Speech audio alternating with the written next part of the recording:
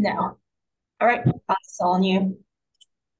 Thanks, Veronica. Go ahead and call to order the City of Boulder Transportation Advisory Board meeting for November 13th, 2023.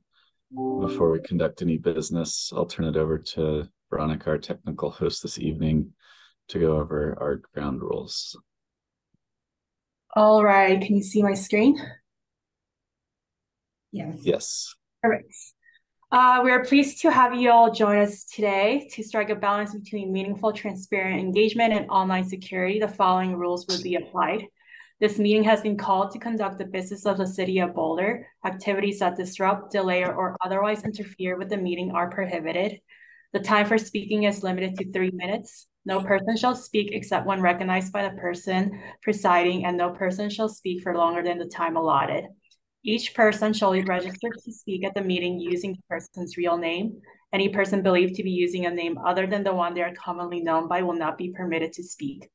Please use the raise hand function to be recognized for public comment. If you're on the phone, you will need to press *9 to raise your hand and *6 to unmute.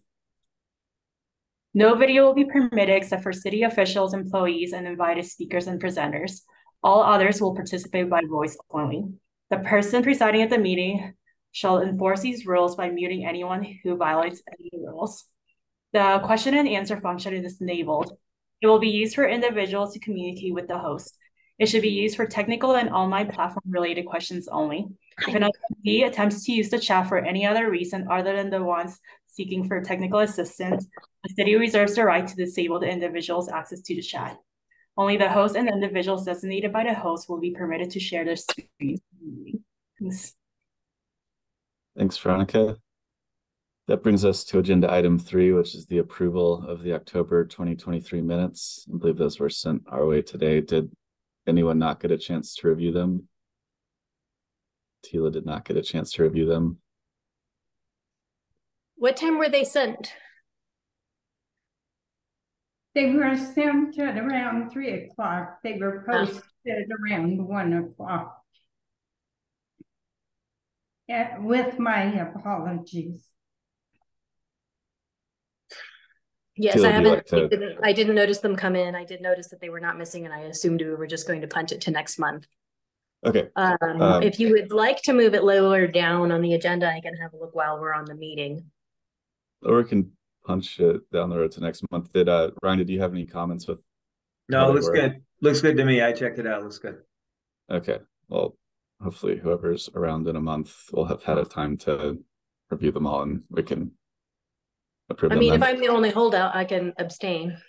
I had to go through them really quickly. I'll give them a closer look if I've got a full month to do so. Okay, thank you. Okay. That brings us to agenda item 4, which is public comment. Any members of the public wishing to address the board about a transportation matter will have up to 3 minutes to do so. If you're interested in addressing the board, please use the raise hand feature within the Zoom platform, and our technical host will call on you. Okay. Let's see. Harry Ross, if you are able to confirm you're able to talk, I can start the timer once that is confirmed. Hi, this is Harry. Can you hear me? Yes, perfect. Go ahead. Hello, everyone. Thank you for having me. I'll keep to my 3 minutes. I really appreciate this time. I just wanted to attend today as a representative of the Boulder Airport. And I've spoken to many of you. I've met with many of you about the airport, but I would just like to offer up a little bit of information about it and make myself available to anybody else on the advisory board that would be interested. Some background on the airport. This is from CDOT's economic impact statement that came out just a couple of years ago. They do this for every airport in the state. Their most recent one says that Boulder Airport is contributing about 300 jobs to the local economy and brings in about $60 million a year. So it's an important economic driver for us. And most people think about the airport as a center for recreation, for recreational pilots, but it's an awful lot more. And that's what I'm really trying to educate people on. In addition to recreational flying, At any given time, there are probably 30 student pilots that aspire to go fly, most of them for the airlines. And this is where most airlines pilots get their first couple of thousand hours of training, is in little regional airports like this. The airport's also a big center for emergency response. So we all remember what happened in the floods, and that was the second largest National Guard air response in U.S. history after Katrina. But the fire department, the sheriff's department, the National Guard, they all train there. I work out of a hangar that the Life Flight helicopter flies in and out of every single day. So when a car rolls over on the diagonal, that's where that life-saving helicopter comes from. In addition, there is really critical climate research that comes out of Neon Aviation and Scientific Aviation. These are the two worldwide research organizations that most of the national labs locally and nationally use to gather climate data literally around the world. And it's also a great center for community activity. I sit on the boards of a number of airport community locations, and we have weekly meetings that the entire community is open to. The community working group opened us up to a whole nother group, and that's been great because we've been able to bring them in. Two activities that we really took to heart and we've worked on very hard to try to be good neighbors is noise reduction. And so there are voluntary noise reduction guidelines that the airport users have put in place. And what I can proudly say is less than half of the now non-compliant complaints come from pilots based at our airport. Most of the complaints really come from pilots from other places like Broomfield, Erie, and we're working hard to try to educate them about how to be good neighbors with us.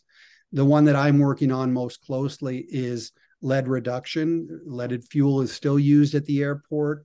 Thanks, Harry. That concludes your 3 minutes, but okay. Thank you for joining us this evening. All right. Thanks for having me. Of course. The next person I have on the list is Christopher Osborne. If you can confirm you're able to speak. Thank you very much for inviting me to speak. Cool. You may begin. I very much doubt I'm going to take the 3 minutes. I would like to request that we look into constructing a traffic circle at the interchange between Table Mesa and South Boulder Road. It would help if there were no left turns, particularly the rather fraught left turn that comes off of Table Mesa to go onto the ramp to go west on 36, and the rather terrifying merge across a bike lane when you come off of Foothills and then try to travel west on Table Mesa. The addition of a traffic circle there would eliminate all the left turns. It would also free up the traffic in that area. I understand that there are some pretty intense construction problems with choking that particular point, but I think it's worth our time to look into it. I grew up in Boston and New York, and I can personally attest to the suburbs around Boston. So that's Acton, Boxborough, Harvard, Concord, Walden, etc. Use this exact method to solve their interface between highway and local roads. And so there are plenty of examples of how we could deploy this. Thank you very much for your time. Thanks, Christopher. Stephen, if you are able to confirm you're able to speak. This is Stephen? Yes, perfect. You'll hear me? Yep, okay. I am just calling in. I wrote an email last week about the crosswalk being installed at 22nd and Arapahoe. This is something the neighborhood and CU and Europa has been working on for years, if not decades. And I'm sort of surprised it's being installed. I couldn't find any documentation on it on the city website. And we really haven't heard anything about it for the last few years. So, so right now it's a crosswalk, and I call it cross bike, because there's a multi-use path there. So they have green paint and white paint.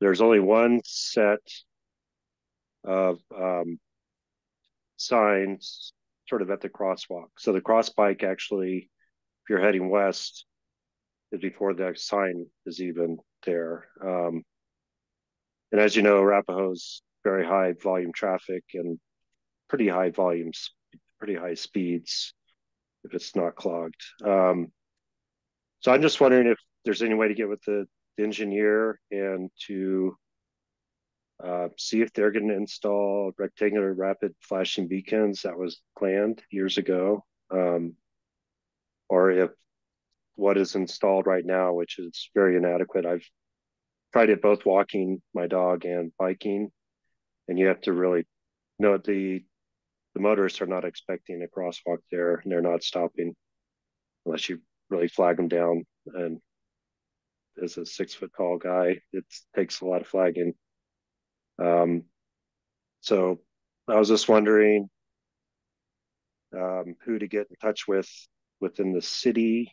They have my email, and do a walkthrough with an engineer and see if it's done. Maybe there is plans next year to install lights, but I don't see any power or anything, any poles being put in. Thank you. Thanks, Stephen. Are there any other members of the public wishing to address the board at this time? If so, please raise your hand. We have Lynn.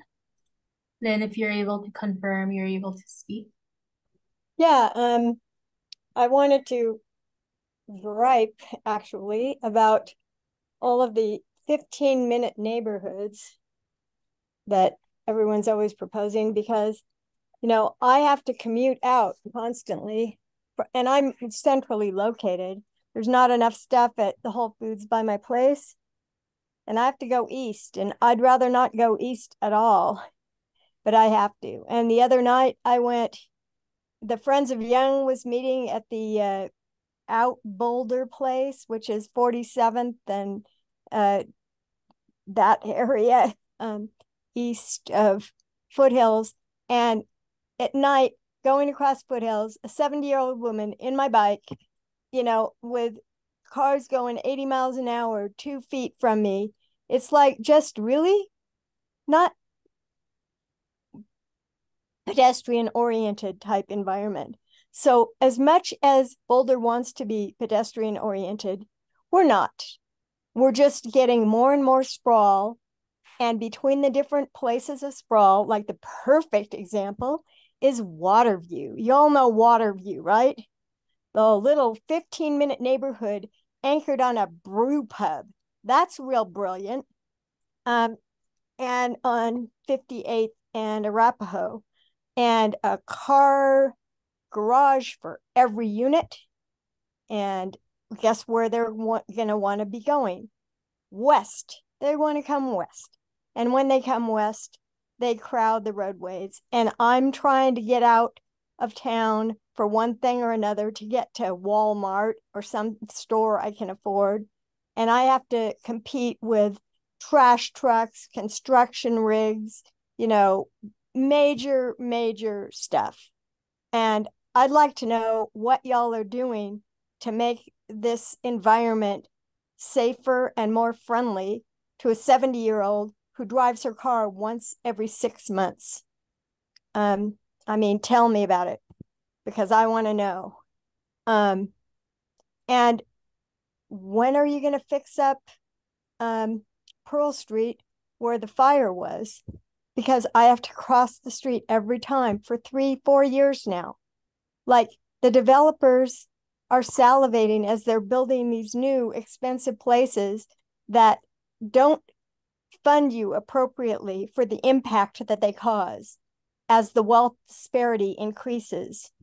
So you really need to be advocating to the planning board, because you're just the fall board for what the bad stuff that happens in Boulder, and you have to accommodate it. And it's not fair to the tab to have to accommodate to poor planning.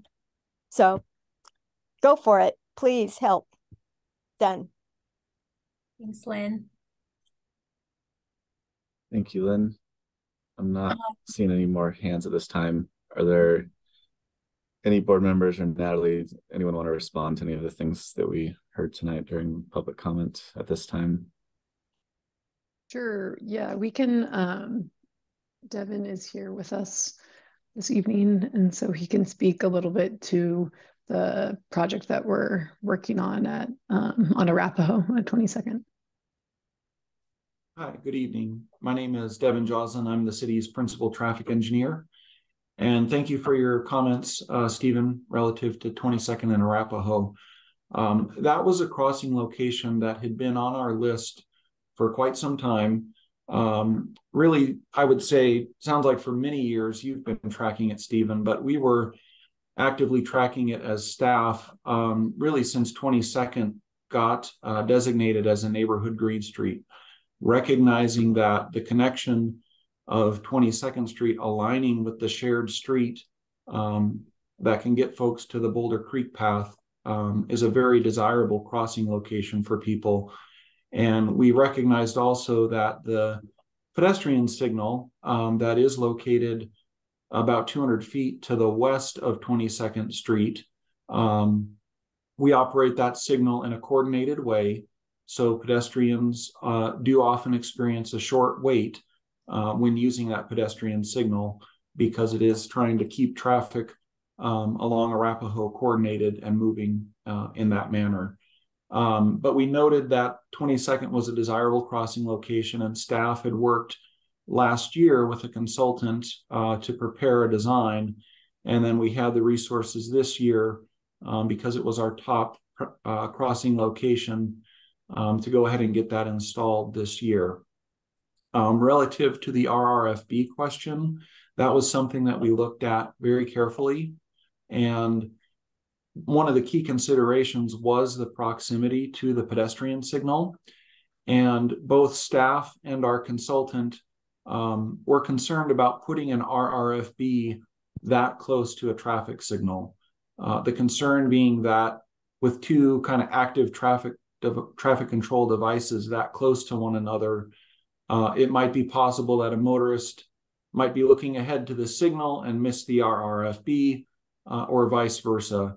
So for that reason, as well as the reason that our PICTIG does currently say that static signs are the appropriate sign for that location as well. So for those two reasons, we didn't at this time feel an RRFB was needed. But that is something that we can continue to monitor over time. We do intend to do some monitoring of the crossing volumes in that area, recognizing that it's been a while since a comprehensive crossing study's been done in that area. And if we find that people really are drawn more so to the 22nd Street crossing and aren't using the pedestrian signal as much, that might be a means for considering removal of that pedestrian signal and upgraded to the crossing of 22nd.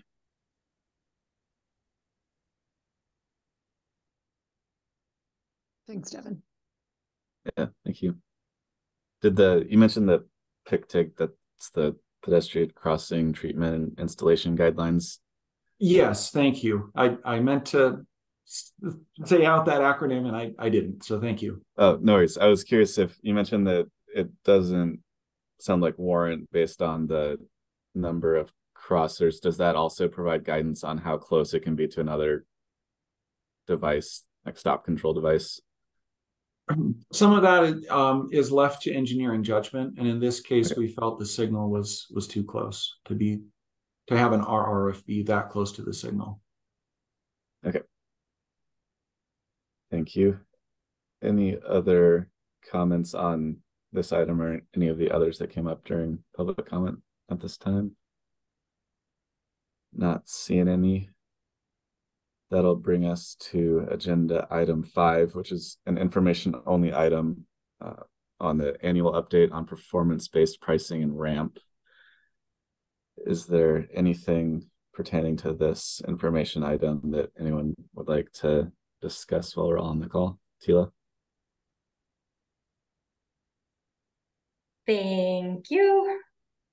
I had a little bit of email back and forth today, curious about a couple of things I saw in the memo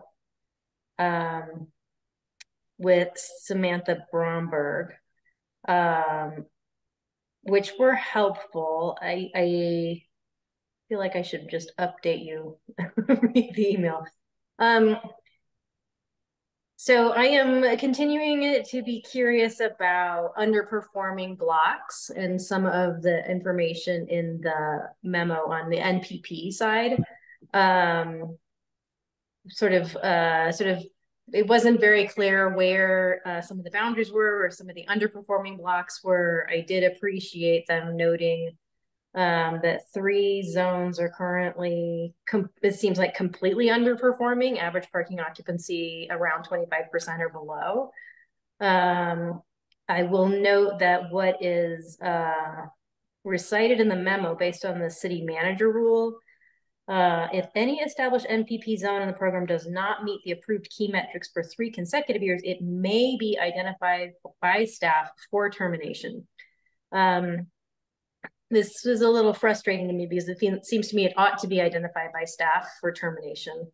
And I think that that should be true for any block that's found underperforming. It looks like staff is really stepping up some of their data gathering and analysis on parking rates on some of these blocks.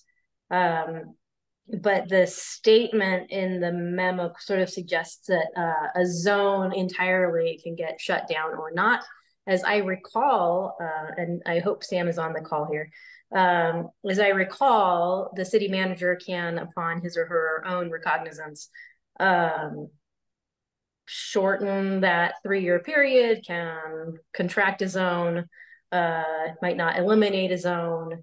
So I just wanted to raise these possibilities because I believe that there are, certainly based on some of the data, some of these NPP zones that are not performing or not really demonstrating that they're serving the purpose that we were hoping. But I was also hoping for a little bit more granular data about block by block, even in some zones, which I think probably can justify an ongoing parking regulation, but maybe not throughout the entire zone.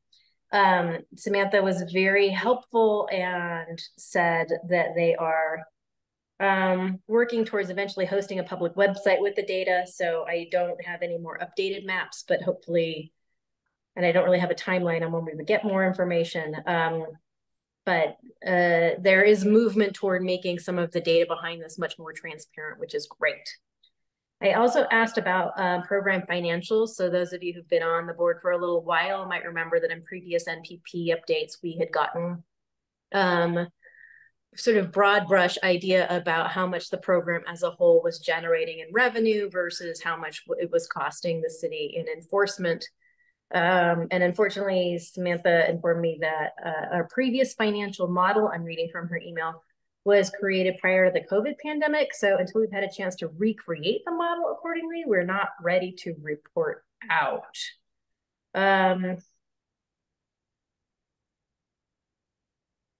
That's a little frustrating, but I am cognizant that COVID messed a whole bunch of things up. I just want to circle back to, and I wasn't here at the July meeting, but when the NPP program came up in context with the East Aurora expansion, and the staff memo basically said, we're not sure what to do. It doesn't seem to be a good tool.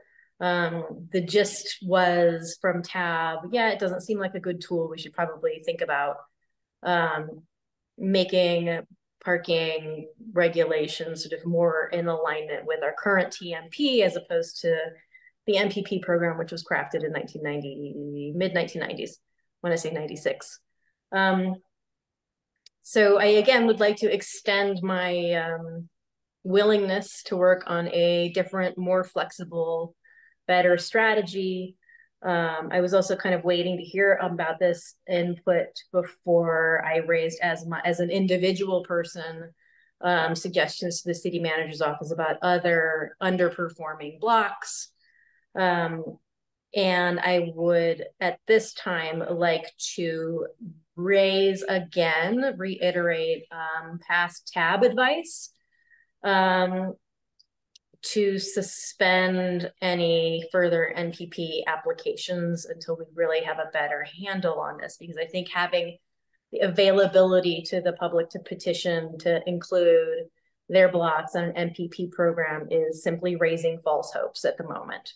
I think we were able to say very straightforwardly when we decided as a city and the city council under city council direction to stop doing the NSMP program, it was a much cleaner break. We could tell people, sorry, that's not a program happening right now. And I think we should be doing the same thing with the NPP.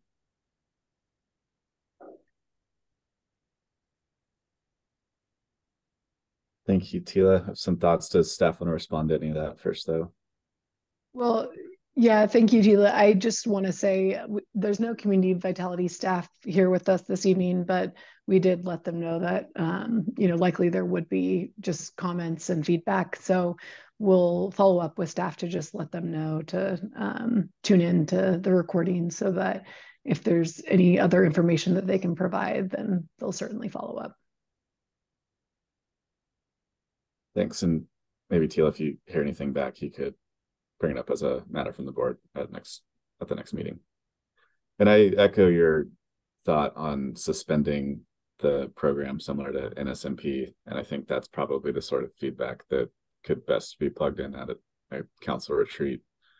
And I know we're going to talk about parking more broadly, parking code reform more broadly later under matters from the board. But if that's something that a majority of the board was interested in, maybe we could flag it as something to bake into whatever advice on the upcoming 2 years for the next council. Maybe we can incorporate that into a way of most importantly not giving anyone false hope, and certainly trying to minimize the amount of effort that goes into something if we don't think it's going to bring change.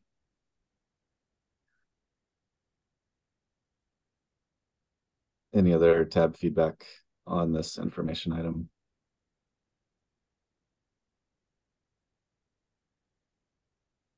Not seeing any. That brings us to agenda item 6, which is a staff update on annual snow and ice program and the staff recommendations on the snow and ice response review project.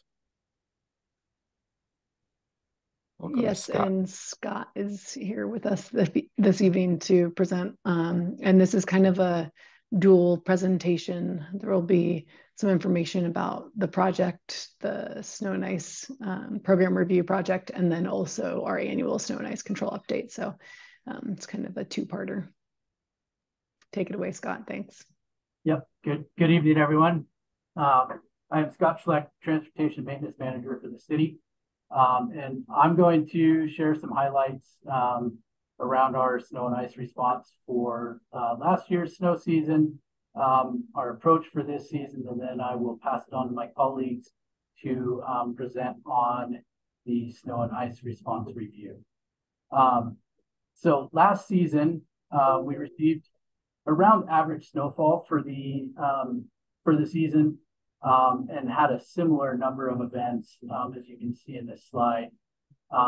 Just slightly, one fewer event and a little less snow than the previous year. And we also spent roughly the same amount of money from year to year. I think we're a little around $100,000 difference from last year to this year. And I attribute that to some of the colder temperatures that we had during the middle of winter last year that extended some of our response and our ice control. I also wanted to highlight, Daniel, if you go to the next slide, please. One of the changes for this season is on our off-street and protected bike lane operators. We did add a dedicated vehicle and operator to the protected bike lanes for this season. And that's something that we haven't necessarily needed in the past. And with the inclusion of the North Broadway bike lane and the baseline protected bike facility, it was warranted for this year.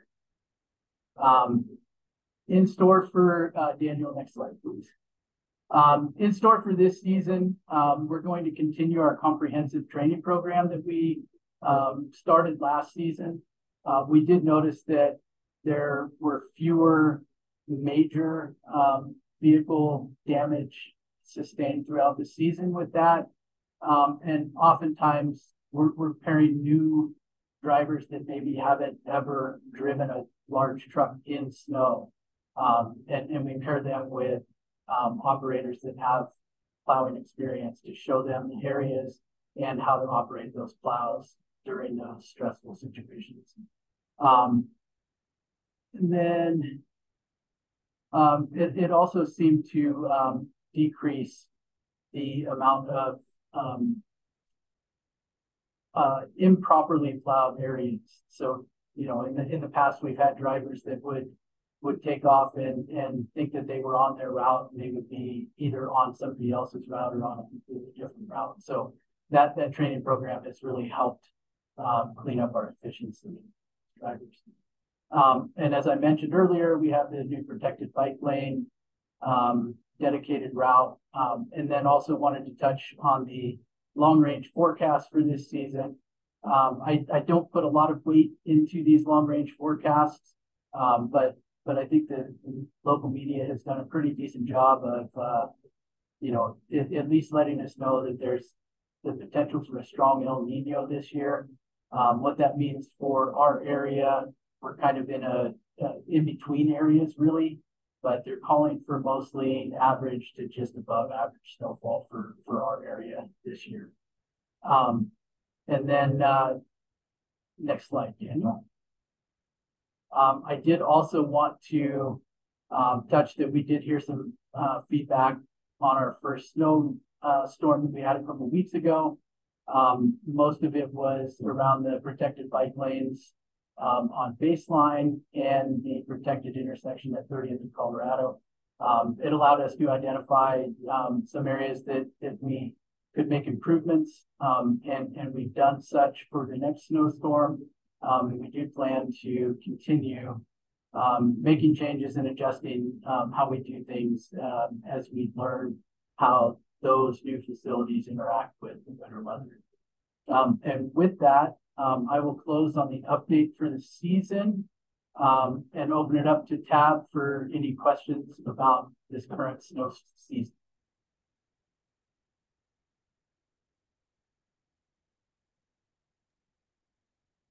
Thank you, Scott. Any board members have any questions or feedback? No, go ahead, Tila. Tila, then Ryan. Thank you. I am curious. I remember that a couple years ago, we decided to stop plowing snow to the center of major arterials because it was sort of bleeding into the travel lanes, and then there were some motor vehicle crashes or boo-boos. And then I think I remember from last season, Natalie said we were in some places, again, plowing back to the center instead of clogging the gutter and the bike lane. And as a city, have we learned how to optimize where we scoop the snow? Because I think we were playing around with, in this last snow season, putting it back in the center median. Yeah, so we do that in a couple areas that are particularly tight. The downtown area is one of those locations that we do plow to the center. And it is an area that we can also, after the snowstorm, go back and actually take a snowblower and remove that snow from the downtown area. So we aren't funded or staff to be able to do that across the city. And what we do experience with the snow plow to the center is that you'll get that freeze back that we often see in bike lanes. Folsom being a good example of that we've had some challenges around freeze back from night to night. And with that, we try to keep that snow plowed to the outside. We do, when temperatures are favorable, return with our trucks to pull that snow away from those bike lanes and get those opened up and actually pull it out into the traffic lanes to melt. But that obviously takes favorable conditions. Snow has to stop. The travel lanes have to be mostly clear. But we do strive to keep some of that bike lane clear even when we're storing snow there.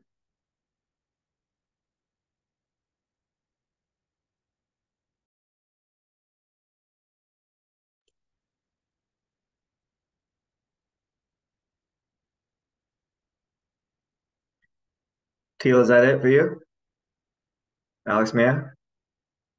Scott, thanks. Two questions. First one is, I am trying to remember the history of over the last couple of years, our discussion on updating kind of like a strategic plan for the snow and ice response program. If I'm not mistaken, we had started a process and there was some feedback that we'd received or that your team had received. And I think we haven't really got like an analysis of that yet in like a wider plan. I could be misremembering, but can you just remind me, is that the case? Was there like a strategic sort of plan update that involved community feedback? Forgive me if I'm forgetting some key milestones. No, that's fine, Ryan. We're pretty confusing this month. That's in the next part of the presentation. So I'm going to hand that over to Ben Manabog and Daniel Sheeter, and they will give a comprehensive presentation on the analysis. Sorry. Okay, I missed the table of contents for the agenda. Okay, excuse me. Thank you. I'll desist. Thank you. Thanks, Ryan. Anything else before we hear from others? Okay, probably best to hear from others so we have the complete picture. All right, sounds great. Well, with that then, thank you very much, Tab. I will pass it along to Ben Manabog to start into the analysis presentation. Thanks, Scott. Good evening, Chair and board members. My name is Ben Manabog, he, him, and I am a project manager with Public Works Business Services, taking over this project for Noreen Walsh, who has retired from the city. To ground us back into what this program review is to take a step back and in another way, like in an exercise of standardization, in response to some of the things that we've heard in the community, which we'll discuss in the next slide. And then also understanding what other folks in the region are doing with their snow and ice clearing. And then after that, what are the steps we need to make to implement these possible changes? The one thing to note for this is that we are looking at specifically stuff maintained by the Transportation and Mobility Department. So we work with a number of amazing agency partners, both within the city and other folks outside, including the county, the state, CU Boulder, transit agencies, to keep things clear in the winter. But the stuff we'll be talking about today is the stuff by us in our department. You'll see the timeline at the bottom of the slide here. We are getting towards the end of this project, where we have a number of proposed recommendations that will be going to the community after the TAP presentation here. And after that, then we'll be looking to finalize some of those and work towards implementing those, which will include a look at future budgets and a budget request. Daniel, next slide, please. So from that previous timeline, we had a first go at hearing from different folks out in the Boulder community on how they experience the transportation system in the winter and how that is affected by the way that we clear snow. So we had a number of different channels of communication. Some of those included online based an open house, some as well as a survey, and also connecting with kind of more focused groups, including the community connectors and residents, to kind of dive deeper into to see if there was things that we weren't hearing. On the right-hand side, just to summarize some of the things that we did hear, were kind of broken down by the way that folks traveled, as you might expect. If you don't use some of the bike infrastructure, you're not going to kind of see how that's affected by ice that's kind of melted and refrozen on the ground. And same goes on the flip side. If you're not driving, then that's not something you experience. And so that's kind of, those were kind of broken up, and you can read more about that in one of the attachments that kind of goes into much deeper detail on how those kind of played out. Some of the things that we heard on more generally as themes was asking the city to take a heightened focus to themes around equity, themes around traveling in different ways that were outside of the car, multimodal, and then also around the way that the city communicates about the program, both in the way that we report like how we're doing, and in reporting how like when we're actually going to be out on the roads, like when is my street going to be plowed, that kind of frame of reference. Next slide, please. So in kind of taking the feedback that we've heard, we revisited our program purpose and goals to see if they still aligned, which for the most part they did. However, making some tweaks with some of that feedback, which as I kind of just mentioned, that focus on equity and multimodal travel, and also in that kind of communication piece on how are we using, what kind of data are we collecting, and is that message or kind of the things that we're learning from that data getting implemented in our operations, and then then also communicated out to folks in the community. Next slide, please.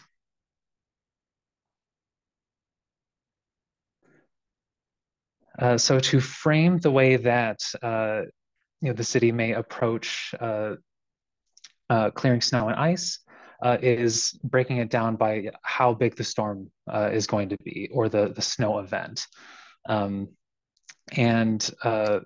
So in front of you is showing it as small, medium, and large, in the idea of trying to make this as easy to understand for folks that aren't in the snow clearing business. And you've kind of got the inch totals, and we'll kind of go into this in more detail as we go on in this presentation. But the reason to break these down is that we can scale our approach and the resources that we apply out onto our transportation system in level with the kind of snow we're expecting to see. Next slide, please. And then as I go this over, if you remember the most recent snow that we had a couple weeks ago, that would be around the size of medium for the purposes of this, this presentation. So we'll be breaking this kind of table down section by section. This was provided to us by the consultant Olson Associates that's working with us on this. And this is a way that we could communicate what kind of service and plowing folks can expect either on their streets, on their paths, transit areas, bike infrastructure, et cetera. And then on the bottom, just to note, because it may be harder to read, there's a little asterisk for the shoveled areas, and that's more highlighting that adjacent properties to any kind of sidewalk, an existing part of our code is for those to be cleared within 24 hours, and that's more by either the residential or commercial property owners. Just that's an existing part of our regulations right now. Next slide, and Daniel Sheeter from our department will be taking over from this part.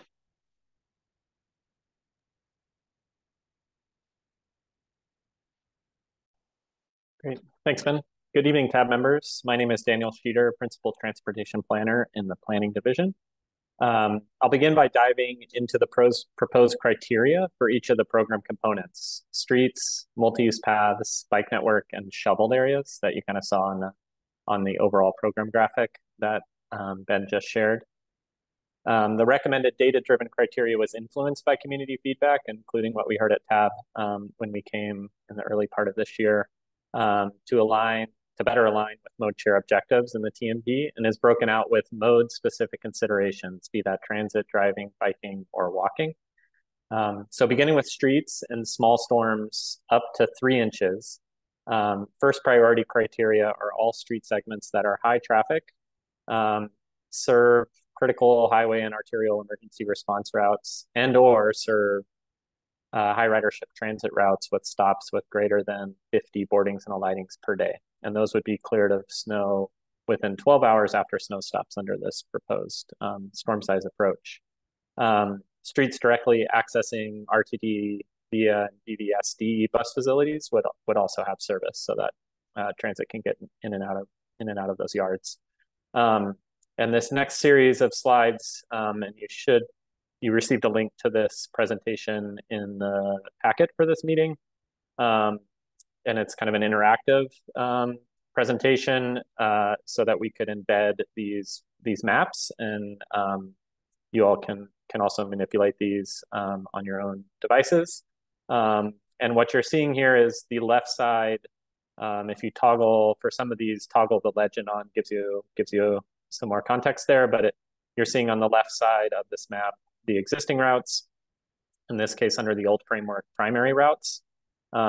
And then on the right-hand side, recommended routes, which under the proposed storm size approach would be first priority routes. And you can swipe back and forth and zoom in on this to kind of compare the existing program and the recommended changes. These maps are best viewed on devices with larger screens, but they do also function on phones and tablets. And you can also go full screen with them with this expand button. So not to detract from the screen share here, but you can also follow along the presentation and kind of zoom in on details as we go through these slides and get to the Q&A. So that is the first priority streets for small storm. I'll then toggle to medium storms for streets. And so for these larger storms or medium-sized storms, first priority streets receive pre-treatment and would continue to be cleared by 12 hours after snow stops. But during these medium snow events between 3 and 8 inches, second priority streets begin to see service here and would be cleared of snow by 24 hours after snow stops. So the proposed data-driven criteria here for second priority include all remaining critical emergency response routes, all remaining transit routes that have less utilized or lower utilization for their stops, lower ridership, the remaining critical emergency response routes, and then we begin to incorporate steeper streets, and these would be the steepest in the city with grades of over 6.5%. And now you can see on the slide over map here, those routes that we saw on the preceding slide are kind of faded into the background here, and you can see the secondary routes from the existing program or the second priority routes under these proposed changes, these recommended changes overlaid on top in the bolder colors. And so you can again compare and contrast the changes. So moving on to large storms now, that third tier of storms, which is any storm greater than 8 inches. First and second priority streets would continue to be cleared as they would under smaller storms, but third priority streets are proposed to be added, which consist of street segments with grades between 4% and 6.5%. And so these third priority streets would be clear 48 hours after snow stops. And of course, for this icon for before storm means that, again, that for forecasted large storms, transportation and mobility crews would apply pre-treatment to those first and second priority streets. And again, that those third priority streets are emphasized on both of these maps. And you can see they primarily, given the criteria being driven by street grades, are on the western side of the city, with some exceptions.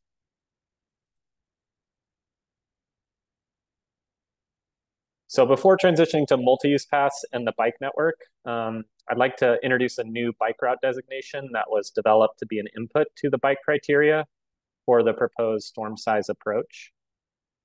So we're calling these crosstown bikeways, and they're bike facilities that are tagged specifically with this designation to create a network of primarily low-stress principal bike routes that utilize a combination of existing on-street bike facilities and multi-use paths. So a combination of on and off-street facilities. The routes provide access to key destinations such as neighborhood centers, schools, parks and open space, job centers, and CU campuses. So for the proposed changes to the snow and ice response program, identifying these crosstown bikeways was critical to identify gaps in the existing plow network and improve connections between on and off-street facilities and allow us to prioritize our resources for the program. The routes are preliminary and will be updated based on feedback, and as well as the completion of planned capital projects as those are implemented in the coming years. And we plan to not just keep this within the snow and ice program. It will also be utilized for an upcoming update to the bike map and potentially other transportation mobility programs and projects as well. So that provides some context as we dive into first multi-use paths. And so there are not major changes proposed to service on multi-use paths. As Ben mentioned, the feedback we received on clearing snow for multi-use paths was relatively positive, and we propose to continue to maintain all 36 path miles that are maintained by Transportation and Mobility. There are about 90 path miles total in the city, but other entities maintain those remaining miles, including Parks and Rec and CU and private property owners as well. But specifically for the lines that you see lit up on this map, there would be no change to service there, but we are recommending a data-driven approach to prioritize service on highly utilized paths. And so this would include off-street segments of those crosstown bikeways that I just mentioned. And then given that our bike data citywide is not comprehensive, those eco counter loops that you see in some locations, it's not comprehensive citywide. For the time being, we're leaning on Strava data here, but filtering it to just rides that are tagged as commutes. And we've done some sensitivity analysis of this to kind of land on the threshold there that is shown in the table at 3,500 annual Strava commutes, but it allows us to kind of take a citywide data source for utilization of the path network and on-street network, as you'll see in a second. Core arterial network paths would also be are proposed to be a first priority, and then all remaining paths would be second priority. And so, again, this just establishes a data-driven framework using these data sets and mirrors, what we've done for streets and what you'll see for the on-street bike network in a minute.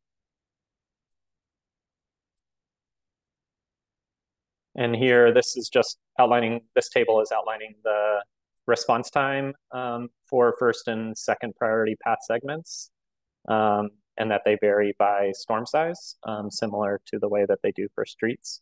But, for any storm, all 36 miles of paths that Transportation and Mobility maintains would have snow cleared from them for all storms.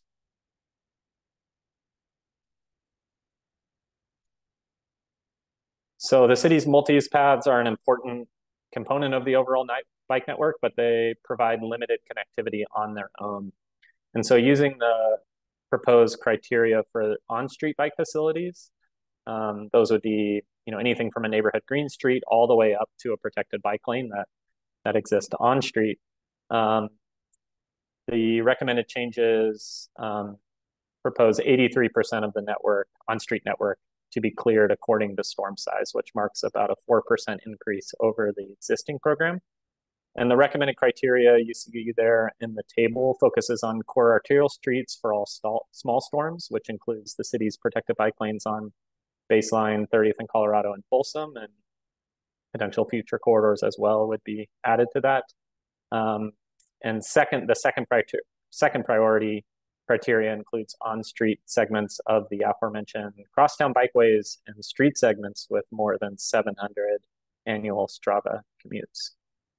These selections help staff better connect on-street facilities and multi-use paths, enabling plow service to be added to many key street segments to create continuous bike routes that utilize multiple facility types.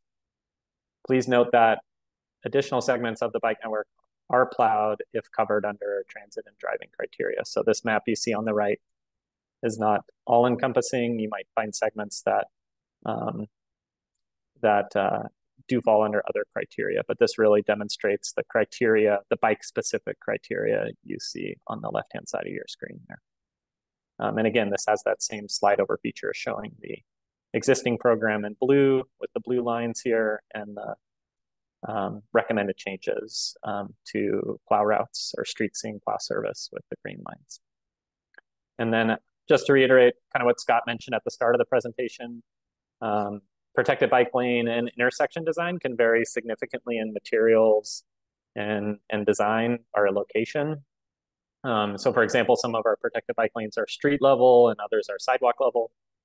The type of vertical separation can also affect operations. And so as a result, snow and ice response requires tailoring service to each specific facility and deploying specialized plows and in some cases even contracted shoveling to clear snow.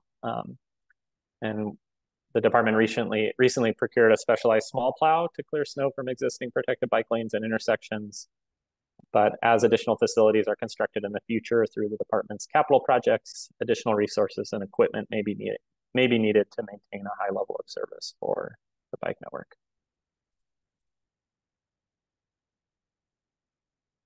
So the final program component is shoveled areas. And so these are areas that are small, really smaller constrained spaces where using the larger snow clearing equipment is not feasible.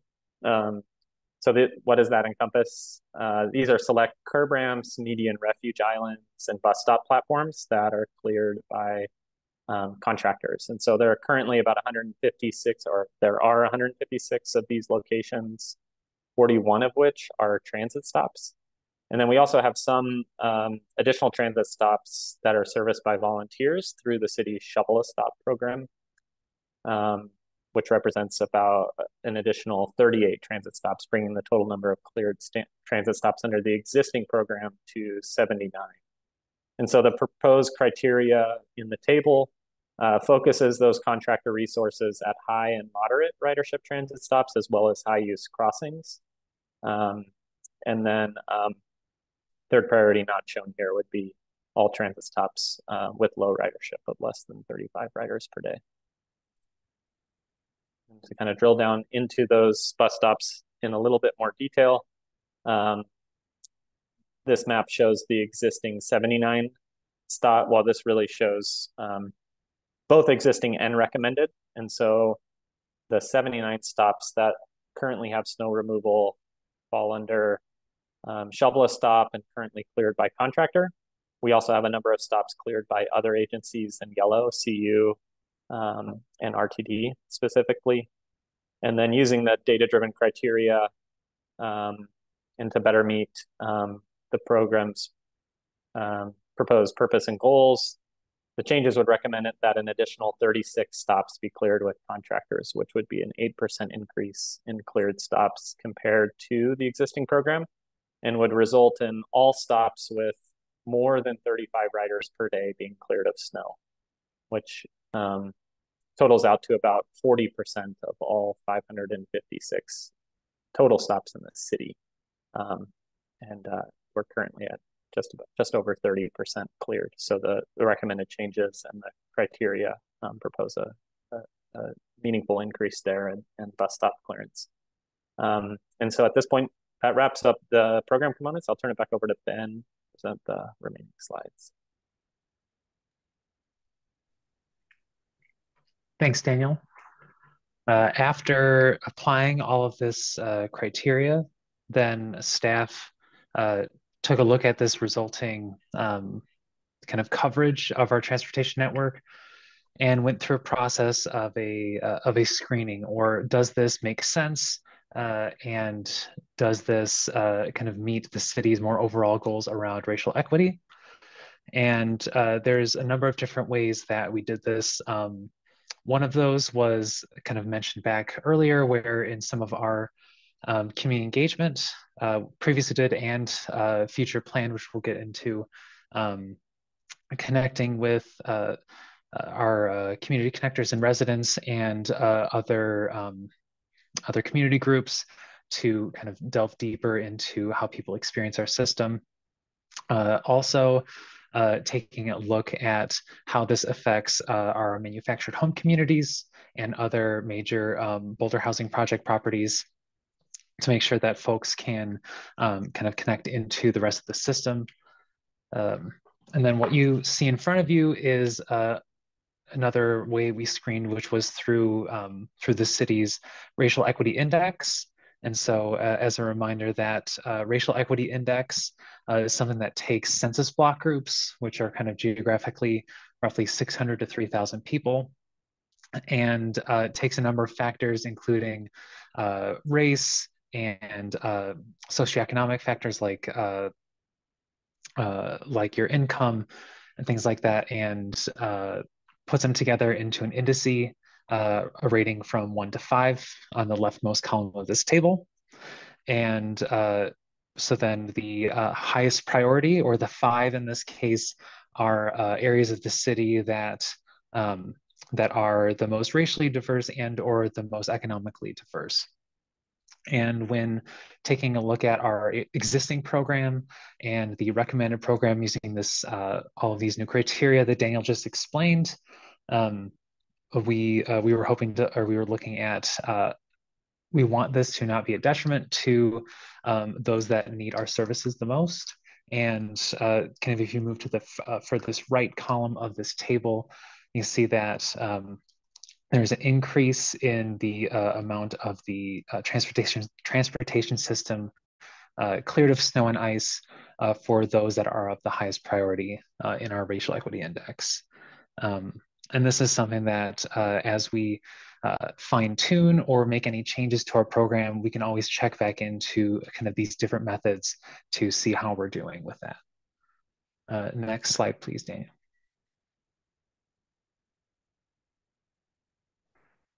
So we went through quite a number of different topics, and so this is a slide that we can get back to and talk over, but this is just kind of everything in summary that we've talked about.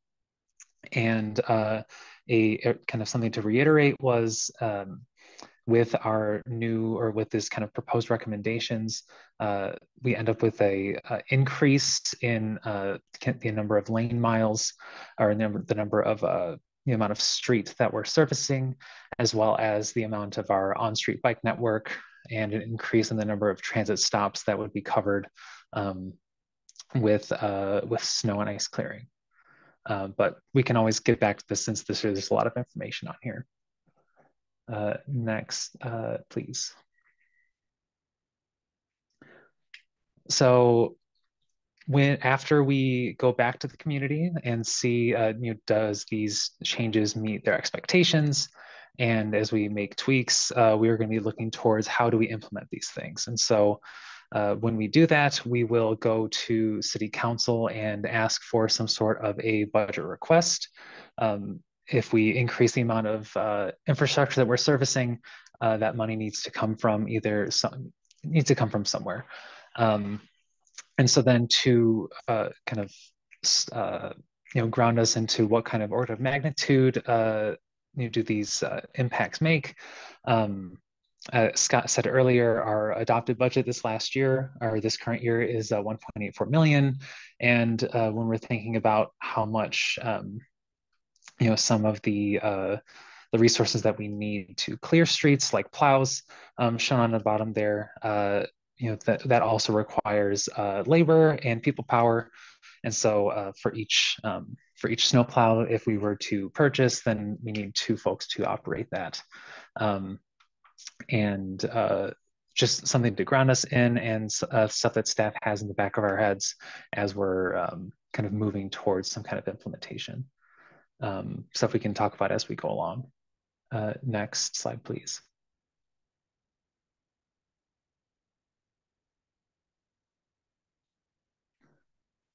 So this is the timeline on the right is a repeat from earlier in the presentation. So we're here at our second round of engagement, or at the beginning of, starting with a tab presentation here. And we are going to go out again with another on-demand open house, both in English and Spanish, to explain all of the stuff that you've seen here today. Also, we will be reaching out and meeting with a number of community partners. They are listed kind of here to kind of further our understanding of the impacts of the recommendations we're making. And we will be, once we have kind of a more finalized set of recommendations, and as we move towards some sort of budget request, we'll have a third round of engagement kind of at the end there of this upcoming spring.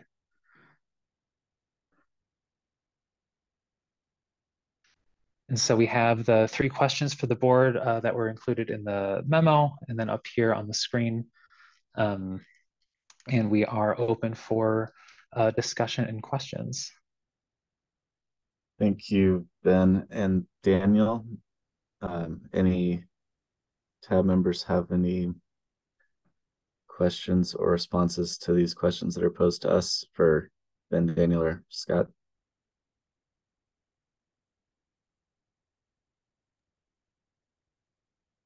Alex, I have something. Sure. So I'll start with the questions, and then if you so I can then answer these. Daniel, where did it go here? I have just a few quick questions. One,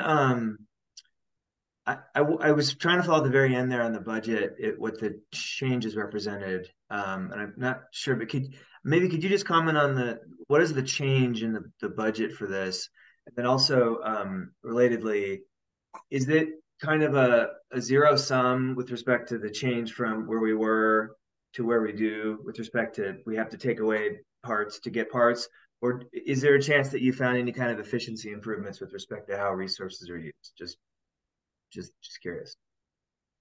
I might let Ben or Scott respond to that first. I can fill in for them after, but Ben, feel free to take a crack at that first. Sure. So I'm also happy to jump in too, however helpful. Thanks, Natalie. So I offered that because we didn't have the financials completed at this point, but we thought it was important to come and get your feedback before this, got further along in kind of the financial analysis piece of the work. So we don't have, what the financial impact's going to be with the recommendations or the recommended changes, but we'll be working on that next. And it's not so much zero sum. I think, obviously everything's a trade-off. So it's not necessarily zero sum within the snow and ice program, but it's zero sum with, within the transportation fund. And so as we look to invest more in snow and ice maintenance, then that means it has to come from some other thing that we would spend money on in the transportation fund. Got it. Okay, Alex, that was my one question. I have comments, but should I defer to Teal or others with questions first? You can do comments now too. Okay, great. Okay, so I did the question. That was the first question. Was there a question? What additional information?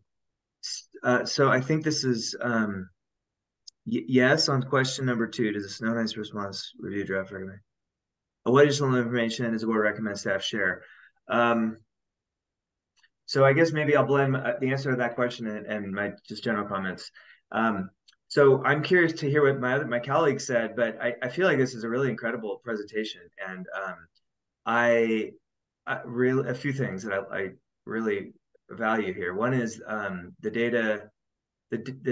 Some of the corridors that I mentioned didn't appear, but Daniel, as you described, you've got a data-driven approach here, and that is using the logic of the whole system of the city. And I can't think of seeing another presentation like this that looked at the whole city as a system, used data to drive it. And I'm really pleased to see that here, and I'd love to see that repeated. Secondly, the use of the technology with presentation. This is really helpful for I think people to see and comprehend, and just a really great presentation.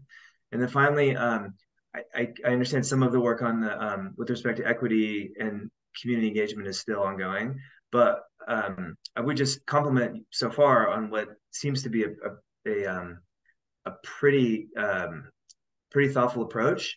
And also, I think this looks like a really good example of using an equity analysis to consider the status quo and how the status quo can change and needs to change. And I think that's great.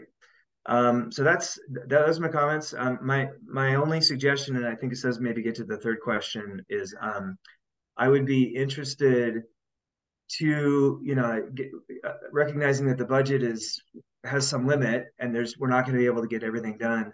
That we just however this lands, that you're able to flag and write down the things that are outstanding that we're not getting to from a standpoint of accessibility and inclusion. Especially with respect to feedback from Center for People with Disabilities and the disability community, so the City Council and the public can see that. They can see what we're not doing. And, ideally that would come with some direction on resources needed to address it, or what a next step would be. But, that might be a whole level of analysis you can't do. So at least leaving, some sort of remainder when you're done with this. And I would expect some of that to include sidewalk considerations that may be outside the scope of this, but from the standpoint of the public, seems to be related. So that's all I have. Thank you. Thanks, Ryan. Teal?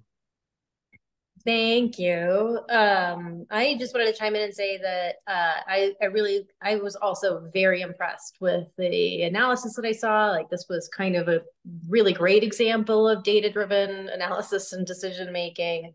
And I, in particular, like the project's revised purpose and goals. I think that's getting much better, wrapping our arms around much better what we ought to be looking for in terms of how to frame some community frustration that the street right outside their house is not getting plowed as quickly as they want. I think this is really, really good. And in particular, this sort of joint framework about how serious the snow is and how critical the street is a really great way to frame it. I kind of like the graphic with that 3x3 chart. So on the data bit, I am leery about using Strava data. I think it's probably useful. Should not be all that we use, and it might not be all that we use. So I'd be interested in hearing other things like Strava data. But Strava bills itself as sort of a workout, an exercise based, a physical challenge kind of based app. And so it's really great that they have a commuter thing, but that is not what most Strava users use it for. I mean, I'm looking at their homepage right now: record, sweat, share, kudos. It's to share your workout goals and stuff. And so to the extent we have other things to draw on about how people are using, especially the multi-use paths, I'm reminded, or if I recall correctly, our terms of service with at least the Lime scooters, and possibly or not, V-Cycle, includes the city's ability to access and utilize anonymized user data about where they're going.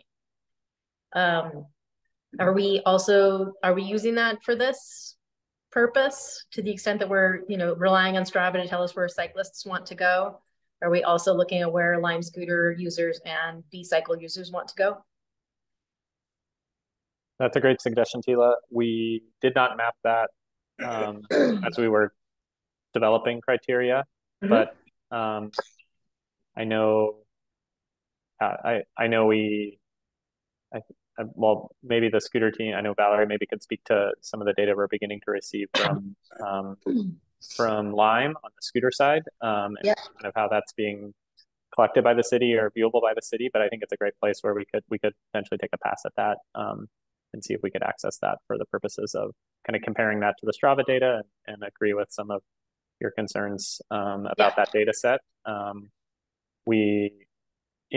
It wasn't the only criteria proposed here, and we did kind of use it to validate both our identification of those crosstown bikeways I mentioned, as well as check it against our eco counters, our location specific counters. In-street counters. Yeah, where they exist, to confirm that kind of matches up with what we're seeing at those spot locations, and also is consistent with those kind of principal bike routes that we want to focus service on network wide. But point taken on Strava as a platform and as a data source there. Yeah. I mean, it's great that you're using it, but I would just like to think about other ways that we can, pull similar data from other sources, because Strava is definitely not a great way to show what everyday cyclists are, expecting to find or expecting to go. Yes. I just want to add, I mean, I agree with you that most people on Strava are athletes. And at the same time, I know that there's a division of Strava called Metro, which provides this data to a lot of cities and planners, and just it's very, very useful. So what I would suggest, instead of like overlooking, the positive things that they could bring to the table, is that we also consider all of the athletic rides, right? Because I use Strava on a regular basis, and whether I'm commuting or not, I'm not like specifying where I'm going or what I'm doing. I mean, I just, it's not something that I like really take the time to do, but I am on the platform and I use it all the time. And so maybe just think about it like that too, just not eliminating rides that could potentially be commutes because they're not labeled as such. Because they're not tagged that way. Yeah, that's useful. I did not know about Metro. That's great, Trini. Of course, like what we don't want to do is just get everything from one clear source. A road for leisure riders who are not going to go out if it's icy or snowy. And I think that's really why the B-cycle data and the line data might be, very useful, is because those are shorter utility trips generally. No one's trying to get a workout on those B-cycle bikes. Sure. So I wanted to raise that. Second thing, I forgot. Third thing, I'll go back to the second thing, I'm sure. Third thing is, as I recall, I think right at the end of Bill Cowern's term as director, it was like the snowiest. Boulder was the snowiest city in America one winter. Bill Cowern was at the helm, and we had one really heavy late season dump of snow, and that single snowfall, as I recall, we had to ask for extra money, and something on the order of $450,000 for a single snow event. And so I recognize that 1.8 million is a nice big bump up from 1.4 million. But at the time when that extra expenditure got, blessed and authorized, I think Sam Weaver was the mayor at the time, and he said, climate change is coming. These snow events are going to get larger, more frequent, and more severe. And so I think it would do staff well in framing budget discussions going forward to say this is likely to become an even bigger ticket item every year. Recognizing we've already, bumped up requests to reflect inflation in the price of asphalt and concrete and things, the likelihood of having really big snow events that are quite expensive to manage is going to be something for city council to wrestle with. Do we maintain current community expectations about how quickly and how responsively city staff clears the streets, or do we tell them, you know, you're going to have to accept a little worse condition on the road because weather patterns are getting worse. But I do think it would be worth your while, staff, to lay the groundwork for asking more and more money or asking more and more forgiveness. More and more money either to keep things at the standards that the community has come to expect, or forgiveness for not being able to keep up with that because like the atmosphere is actually conspiring against us. The third thing just flashed into my head and then it went back out. Oh, here it is. For minor snow events, the 1 to 3 inches, I am curious. Obviously, we're doing preparation ahead of these snow events based on the forecast, right? And we're anticipating how much snow there is based on the forecasts. They're getting really delightfully accurate, not perfect. But I'm wondering if in any of the decision to pre-treat or how frequently to plow during events, if there's any attention paid to what the forecast is post the snow event.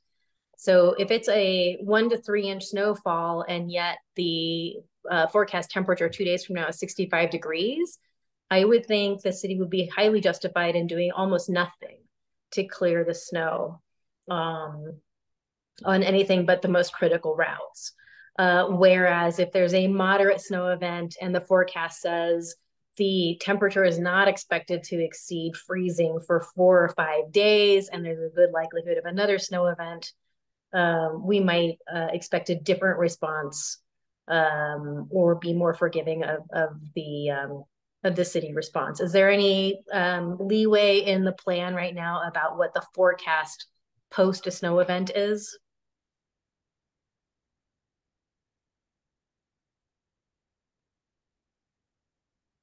There isn't currently any consideration for after storm.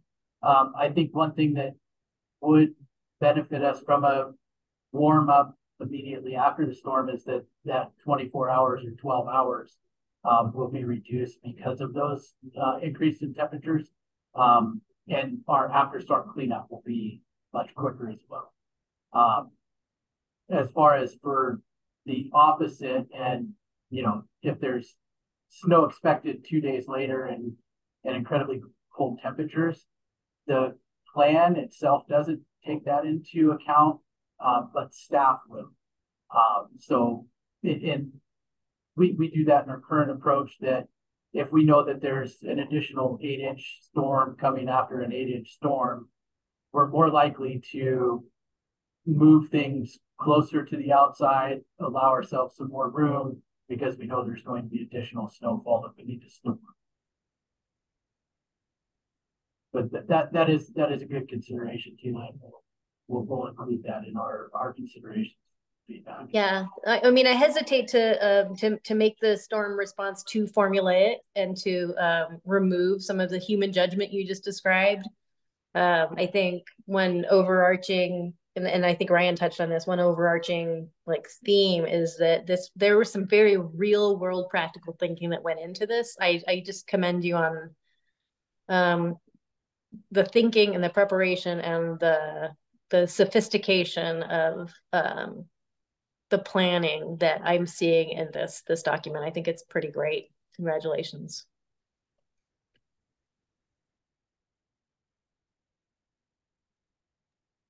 Thank you, Tila. Trenny, did you have anything? If not, it looks like Becky does. Becky, go ahead. Thanks. I just wanted to echo what others have said about that it's like really well communicated and presented, and I think will be super helpful for people to understand whether or not the street they're thinking about, you know, is on the map. I think it's yeah, really well communicated in the visuals too, even like the credit card and water bottle size of how much snow there is. You know, that's all really great. And also the kind of crosstown bikeways piece that is like so my understanding is that's a new sort of designation. Is that right? Yeah. Let's, and always appreciate when a project can develop something that's then, able to inform other work. So that's a really neat aspect of this as well. So I don't have much else in the way of comments, though.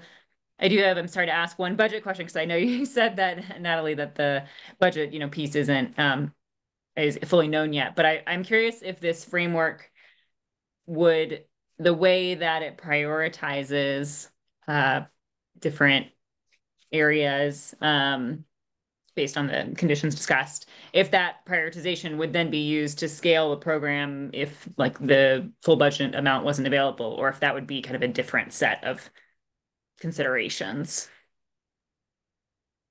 Yeah, I'm happy to just comment on that. I think that's an interesting idea. I'm not sure if the team has gotten that far to consider using that kind of prioritization to scale and kind of like phase some of these recommendations. Scott, do you have anything more to share on that? Yeah. So the way it is built is very much that it's scalable. So we can scale up with this. We can scale down if we see times of staff turnover and staff issues. We're able to go both ways with this, which is really has interested me along the way with this, is how scalable it is actually. Great. Yeah, thank you for that response. And yeah, lastly, I can appreciate that I certainly hadn't thought about it, but just the difference in all the different kinds of facilities and new facilities and how that affects, needing to change operations and planning. So thank you for all the work that goes into adapting to that. So yeah, so it's a great project, and appreciate the presentation tonight. Yeah, I'll echo what we've heard from others. It's great to see how data-driven this is, how network-focused. It's hearing about the new prioritized crosstown bikeways, making sure that those are providing important connections within the network, is an approach that, like others, I really appreciate. And a very cool use of the mapping. That was a really neat tool I've never seen utilized before, being able to sort of live zoom in, zoom out on mapping. I'm curious to see how the city can continue to utilize that in the future. And I think that'll be really beneficial in communicating with the community. It's really clear what the expectations are, transparent. I think managing expectations with snow removals almost impossible, but if anyone were to spend some time trying to figure out what to expect, this would clearly communicate that for them. So I think to your second question here, what you've outlined has really, I think, is well aligned with the purpose and goals. Looking forward to see how this develops. And as we continue to build out more protected bicycle infrastructure, I hope there's some economies of scale of, would you more network effect there, where one segment ends, another one picks up, and so it's less of that time spent relocating specialty equipment, but the specialty equipment has a network of its own just to continue on. So there's some long-term benefit as we build more out, hopefully in the future. But yeah, very well done. Tila, did you have something else?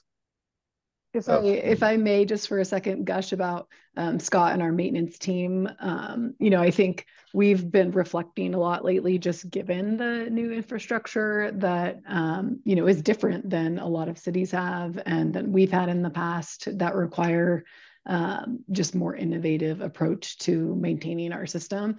And Scott's been very open and innovative and just like willing to take on that challenge. And he's cultivating a team that can also like appreciate that and be excited about that. I think, historically and traditionally, public works, and maintenance teams are not super excited about having a diversity of infrastructure on their systems. And he and I spent a lot of time just talking about that and talking about how can we help people feel excited about getting to do this work in our city. So just wanted to give a little bit of praise to Scott. Thanks. Well done, Scott. Anything else from Tab? We're a little behind schedule. Very worthwhile discussion, but if there's nothing else, we'll thank the team, Scott, Ben, and Daniel, and continue on with our agenda. Next up is agenda item 7, matters. First, matters from city staff. Yes, thank you. And we do have one item tonight, and Devin is back with us to give an update. Thank you. Thank you, Natalie. Let me share my screen.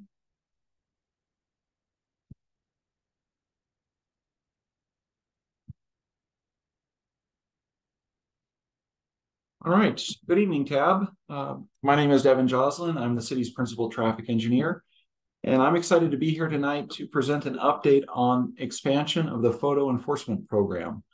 I have with me tonight, not in a van, Joe Van, the photo enforcement supervisor, to answer any questions that I'm unable to about specific details about the photo enforcement program.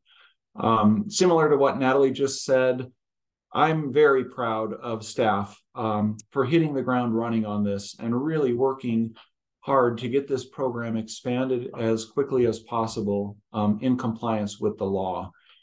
It's really amazing that the law allowing for expansion of automated enforcement onto more types of streets was signed by Governor Polis into law in early June, and staff from Transportation and Mobility, the police department, and the city attorney's office are prepared to have city council adopt a resolution early next month to designate corridors to allow for expanded automated enforcement within the city. To my knowledge, Boulder will be the first city in the state to hopefully adopt a resolution designating corridors for automated enforcement. There are a few things out of our control, which I'll explain later in the presentation, but we're not letting that slow us down. We're still advancing this important work. There are three main things I want to talk about tonight. The background of photo enforcement within the city of Boulder and the passage of SB Senate Bill 23-200, which allows for expansion of automated enforcement. The process staff used to determine corridors to designate as automated vehicle identification corridors in compliance with the new law, and the next steps for what can be expected in 2024 in terms of program expansion. Some of you may know this already, but I was actually somewhat surprised to learn that Boulder has had a photo traffic enforcement program for 25 years, going all the way back to 1998.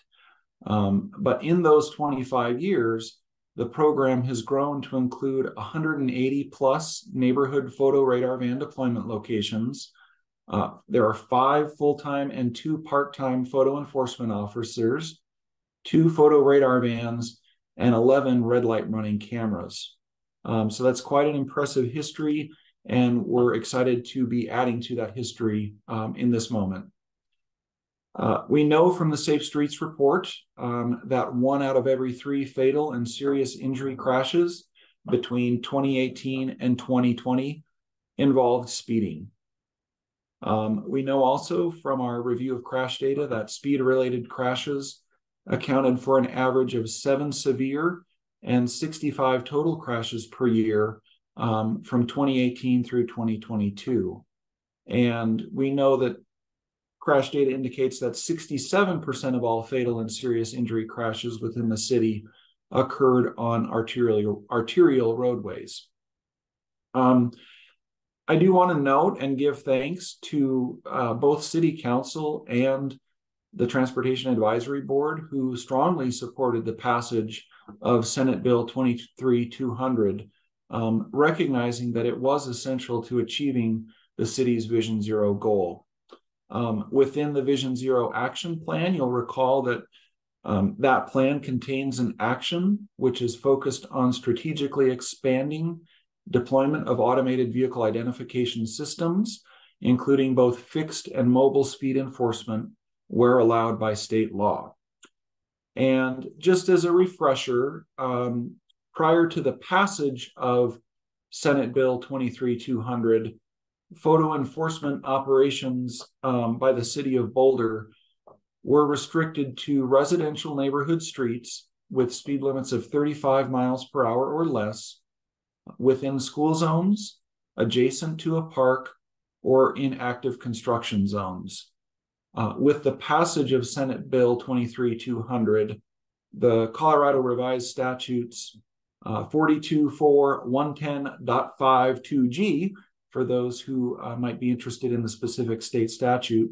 That was amended and now allows for the expanded use of municipalities of automated vehicle identification systems on any street or portion of a street that has been designated as an automated vehicle identification corridor.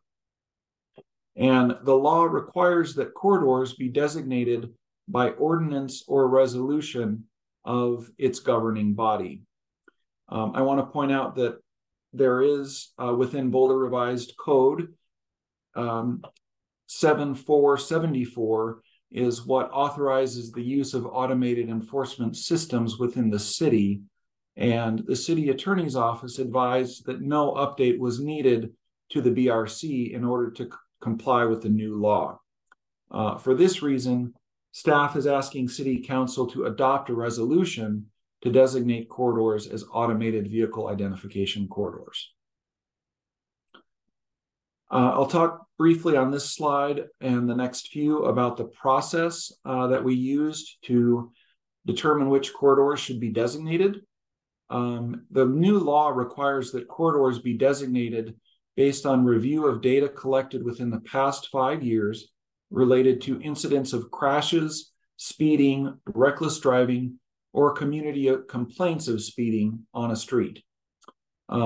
As such, Transportation and Mobility and Police Department staff reviewed crash data and calls to police dispatch regarding complaints of speeding or reckless driving. This data was used as a basis for determining which corridors should be designated via resolution for City Council. The City Attorney's Office was instrumental in writing the resolution and advising us on making sure that the data we reviewed was appropriate to determine the corridors to be designated. The City Attorney's Office also advised that state-owned corridors, which are the portions of state highways that run through Boulder city limits, could be designated as automated vehicle identification corridors at this time. However, Transportation and Mobility staff will need to coordinate with CDOT and get concurrence on the final limits of the corridors before an automated enforcement can begin on state-owned corridors. And this is a 2024 work plan item for Transportation and Mobility staff. And I just want to point out that the resolution is currently on the council calendar and on their consent agenda for the December 7th City Council meeting. The map on the left of this slide illustrates the location where crashes that were a result of exceeding the safe speed limit or traveling at 10 miles per hour or more above the posted speed limit occurred within the most recent 5-year period from 2018 through the end of August 2023. As can be seen, many of these crashes occur on the city's expressway, principal arterial, and minor arterial streets, and also those that have some of our higher speed limits. The map on the right illustrates those same speed-related crashes in a heat map. The map illustrates that there are speed-related crashes along the extents of the corridors that are recommended to be designated in the resolution. This map illustrates a heat map of speeding-related calls to police dispatch. This shows where community complaints of speeding have been noted. You can see that there are clusters of calls at intersections along the arterial streets. But the map also illustrates that speeding concerns are reported across the entire city. You can see also here that where there is the highest frequency of police-related calls about speeding correlate with the crash data as well. And these two things were very key considerations in determining the corridors we want to designate. So this map shows the corridors that will be designated by resolution as automated vehicle identification corridors. The dark blue line shows the city-owned corridors, and the light blue line shows the state-owned corridors. And again, the state-owned corridors are ones where CDOT is in the process of developing guidelines for how they want to handle automated enforcement on state highways. And we're going to continue to coordinate with them on any steps necessary to formalize the designation of the state highway corridors in accordance with CDOT guidelines.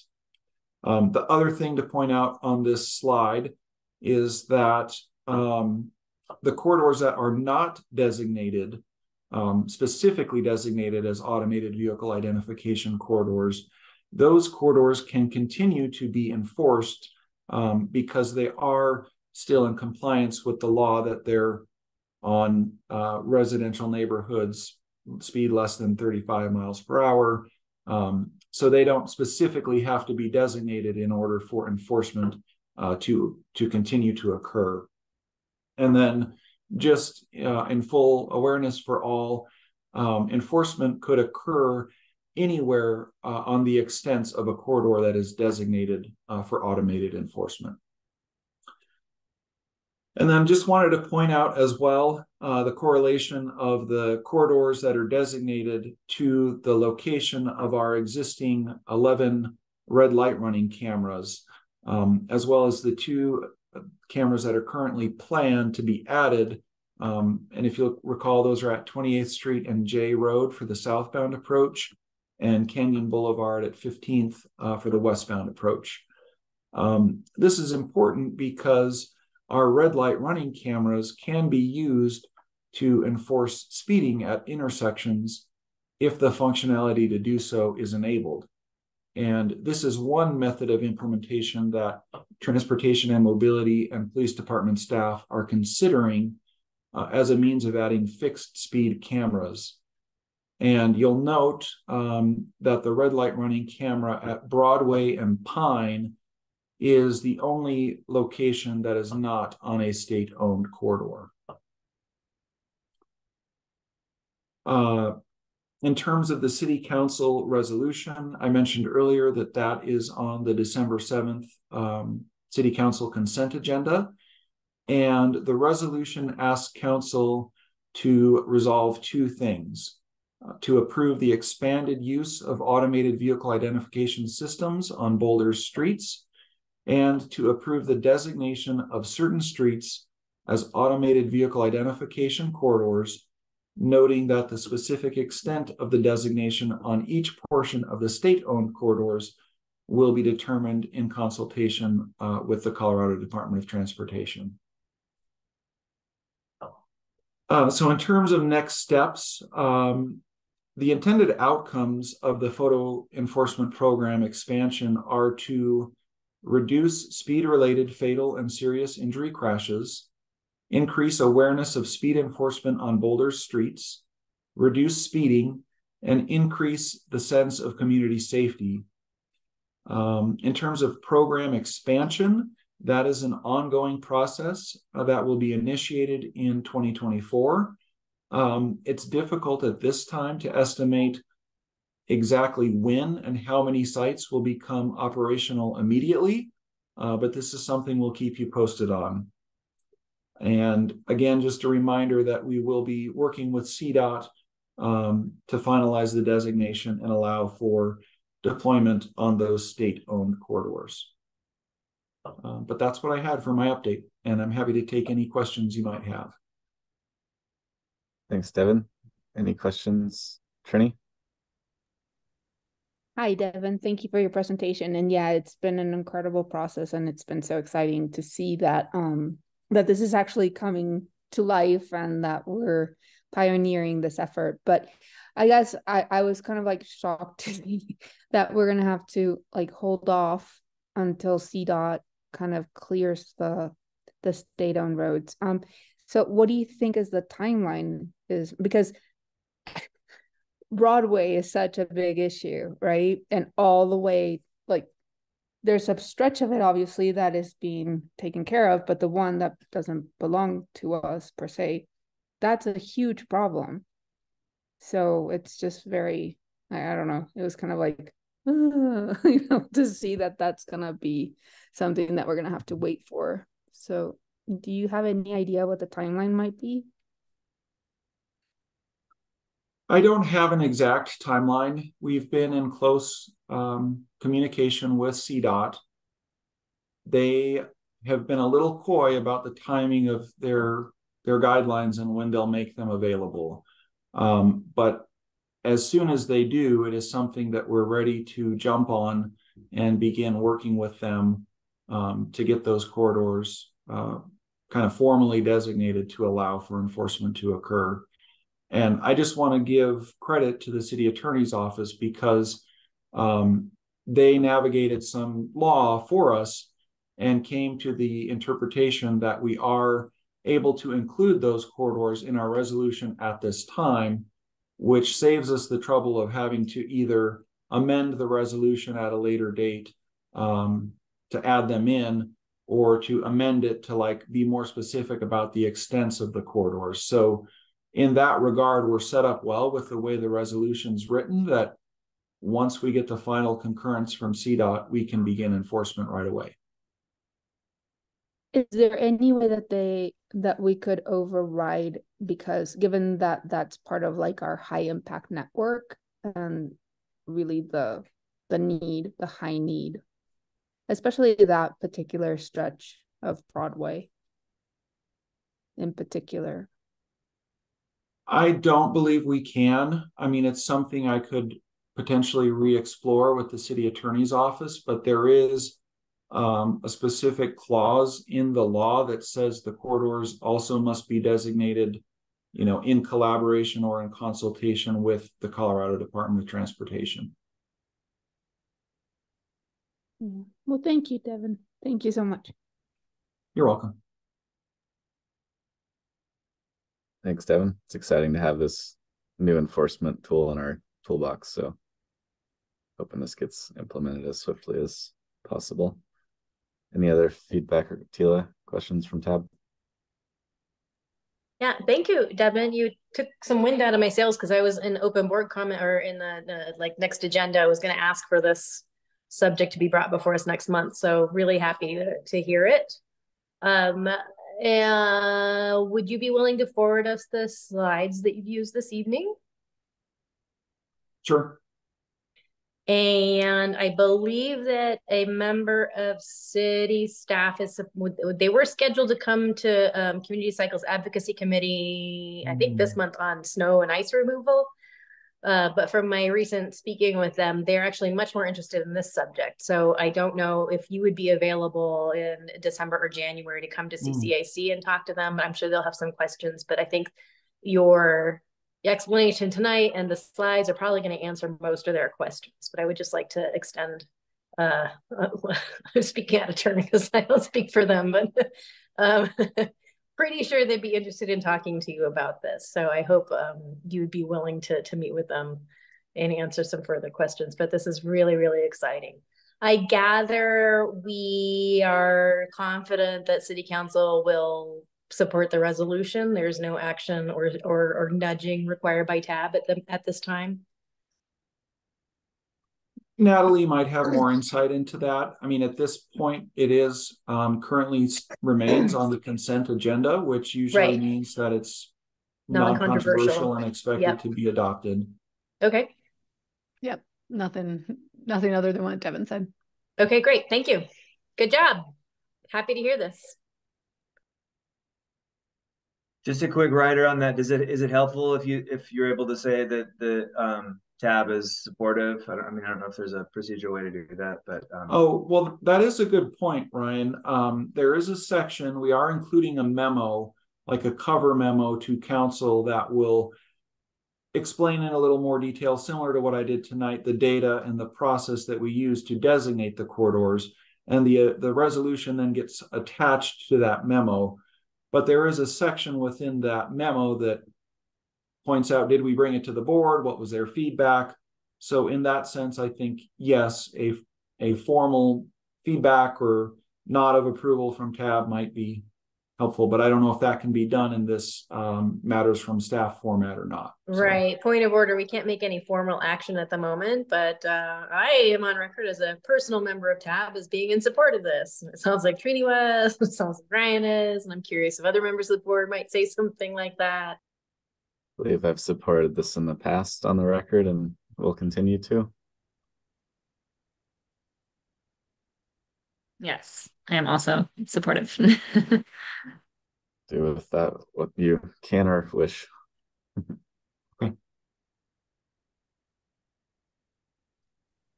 Great. Thanks, That's all Devin. that's all we had under matters tonight. Thanks. Cool. We'll move on to matters from the board. I think the only thing on our agenda is Becky's update on updating parking. Yeah, thanks. I have been doing outreach to other board members, members of other boards, I should say, addressing our request to council around updating the off-street parking rules and ordinances. And so I about wrapped that up. We have 28, maybe 29 folks signed on from 10 different boards. So I'm really pleased about that. I think it's great to show that this issue is, definitely not just a transportation issue or a housing issue. It's really affects a lot of areas that boards work on. One example being, our water resources and all the water infrastructure and how excess runoff and polluted runoff affects that. And so just getting the support from a lot of different boards helps kind of illustrate that it's a broader, it's a much broader issue, and therefore, more incentive for council to take it up and really seriously consider it and try to get it done within the framework of their next agenda priorities. I just to give you a little insight on for folks who didn't sign on, from what I know, in most cases, people just didn't respond to my email. So that's not really a yes or no. I just didn't hear back. There were a few folks who just felt like they didn't know enough. They wanted to learn more before they would feel ready. There were a few people who were definitely interested in revising the rules, but not ready to say for sure they wanted to eliminate all parking minimums. So that's not surprising either. So, and each of these was just like maybe a couple people each. And then lastly, there were maybe 2 or 3 folks who felt like they couldn't comment on something that wasn't brought to them formally in a meeting.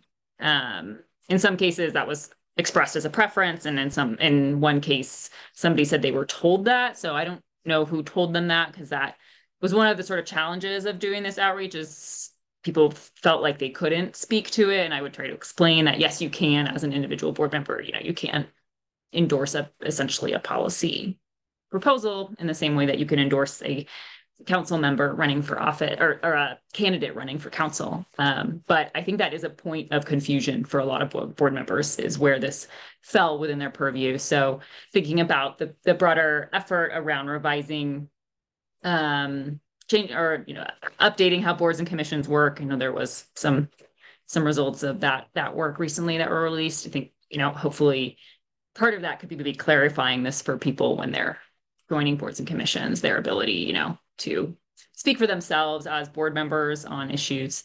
But of course, if they choose not to, that is understandable too. Excuse me, I meant speak for themselves on issues that weren't necessarily brought to them by the city, that they are allowed to do that, clarifying that specifically. Yeah, can understand reasons why some folks didn't sign on. And like I said, in most cases, folks just didn't write back. So pretty good though for email, which is not always the easiest medium. So the next step is to reach out to council members, new members, as well as folks continuing on. So once the election fully wraps up, then I'll start on that. And if anybody wants to join me in meeting with council members at any point, let me know. Of course, we can only have 2 of us for each of those meetings, but if you would like to be one of those people in any of those meetings, just let me know. And I'll be happy to include you. That'll probably happen. I'll try to talk to some folks before the end of the year, but probably a number will be in January, I would think. I'm trying to remember, the retreat is in March? The council retreat is in March, is that right? Yeah, okay. Great, thanks. So we have some time. And then, lastly, I thought it'd be fun to note that Austin removed parking minimums throughout the city on November 2nd. So it became, by doing that, it became the biggest city in the US to take this step in updating their street parking policy. And they also have a council manager form of government. So similarly, it was passed, with a majority of council members. So it's good inspiration for us moving forward. And then, one more thing I'll add, since you brought up Tila earlier in talking about the MPP and other recommendations that we might have, I'd be happy to chat about that more. I certainly haven't. I've been very focused in my outreach just on this off-street stuff and haven't done any other, worked on any other part or thought about any of the other parts of the on-street management. And I do think there are probably a few recommendations we as a group could come to based on conversations we've had over time. I think it might be difficult to communicate them at the same time to council members. I don't know. But I'd be interested in hearing others' thoughts on how to what would be the most effective way to go about that. So yeah, would love to talk about it more though. Yeah, I don't Thank think you, that's Becky. something we This need is to. so, I'm so impressed with the outreach that you've done. I have on election night, I had someone approach me. She is I think on OSMP, but she's like, who is this person? What is this thing? What's going on? And so I think for some of those holdouts who think that, or who aren't sure that they have enough information, aren't sure where you're coming from, do feel free to send them my way. I think coming out of our TAB retreat, you and I were sort of tasked with teaming up on this effort. And so just sort of as the second in line, I'm definitely taking far second fiddle to the efforts you've done. But if you think it's worth trying to wrangle another, 3 or 4 people, I may be able to assuage the concerns of some of the people who've told you they're not sure, they don't understand, they're not, sure where this is coming from. So I'm happy, and I do have time at the moment to handle some of that. Great, thanks. Yeah, I appreciate that, Tila, and I'll definitely let you know. I figure also, folks who maybe don't feel ready now, if this item does make it onto council's agenda and then is going to come to boards, that'll be another opportunity for us to go back and engage with folks and say, okay, well, now this is a formal city item. Let's chat about it. So I look forward to that too. And but really appreciate your offer to help. I'll keep you posted. Yeah, thanks, Becky. And you've assembled a very impressive roster so far. And Tila, whoever you can add would be great. And I look forward to seeing what the two of you can do as far as bringing that to the individual council members and walking them through the process. And maybe that would be a good opportunity to speak to the NPP, and maybe that's something we can talk about as a board between now and then. Alex, can I also just quickly add my laudits? I thank you, Becky. This is really impressive leadership, and the easiest thing for a board member to do is to just take the things that come in front of them. But you had a real vision here, and this is really like high value add for a board member, and this is like what board members should be doing. So I think you're a role model for other board members to have vision and to go after it, and I'm grateful for that. Thank you. Oh, thank you. I appreciate everyone's support in the endeavor. It's it's been fun to reach out and connect with folks on other boards. So but I'll keep everyone posted as we keep rolling here. Sounds great.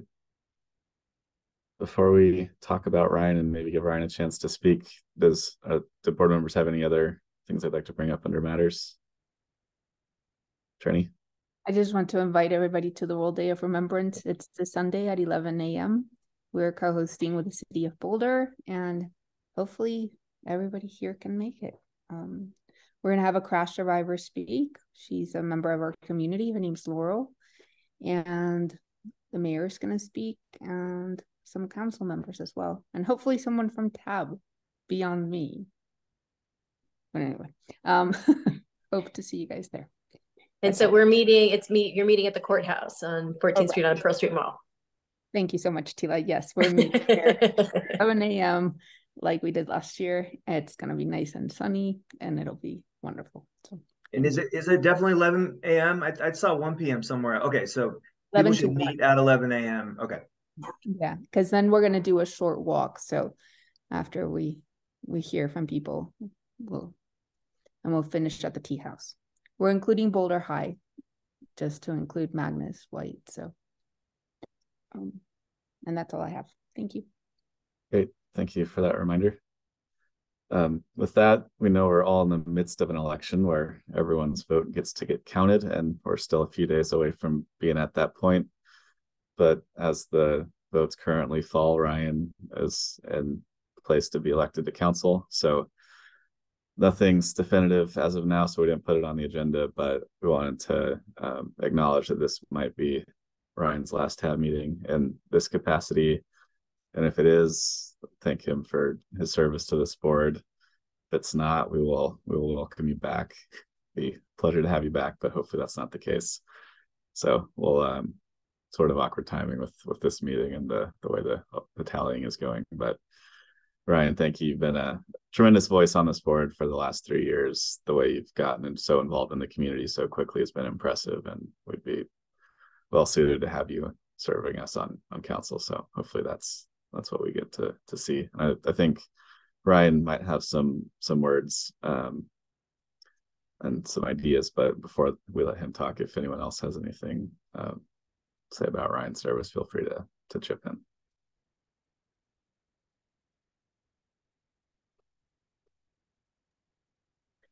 Well, I talked Ryan into applying for TAB, and I tried to talk him out of running for council. And this is one of the rare occasions I have a difficult time articulating my feelings. But it has been an absolute gratifying pleasure to pull you in and to see you jump off the next cliff. It's been terrific. I am so proud of you. I'm so proud of knowing you. And I think you have been very consequential in your time on the board. So personally, I would like to see you continue, but if you have to go on and be one of the boss people, go on and be one of the boss people, and don't forget us little people.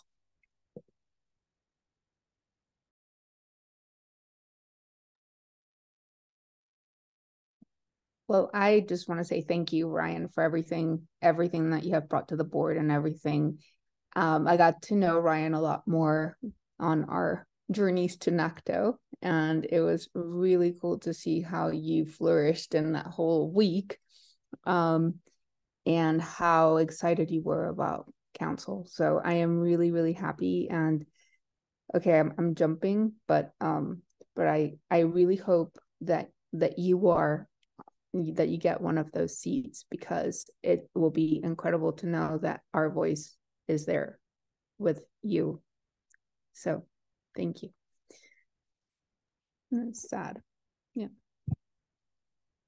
I'll follow up on what Trini said, and just thank you for running for council. It's a huge undertaking.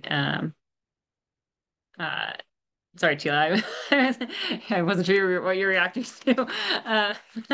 But yeah, so thank you for running for council, and yeah, your willingness to serve on the board, but then to kind of go even beyond and to serve on council. And I think ultimately that's really how transportation changes across the country, is changing our, how our leaders view it and what they're willing to do to change it and invest in it. So I think it's just really is ultimately the most critical thing, is having people in office who are committed to that.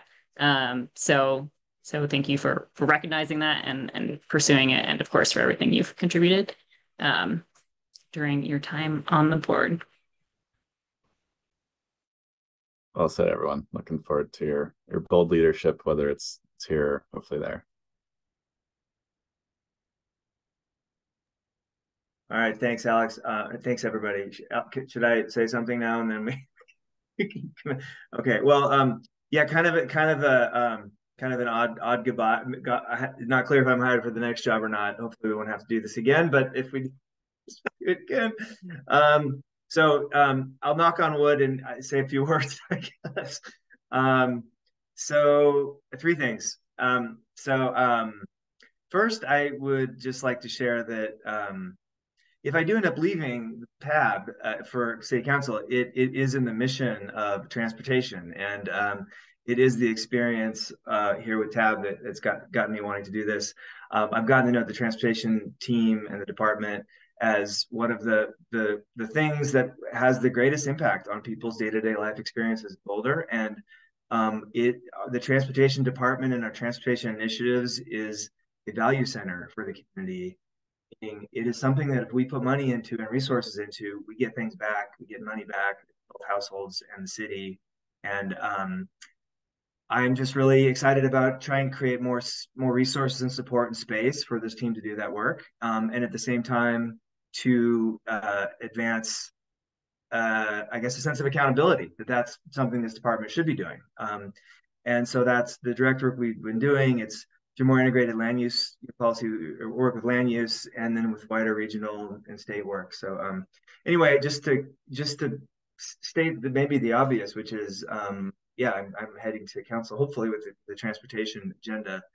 The second thing is I'm just blown away with what Natalie and Valerie, the team have built over both of your tenures and others here. I'm really just so excited about the direction of things, the infrastructure programs, the focus on Vision Zero, and bringing policy ideas, advocacy ideas, like we just heard from Devin, the data-driven systems work, like from Daniel and team, and I'm just thinking about today. But I'm just really optimistic about where the department and the city through transportation is going.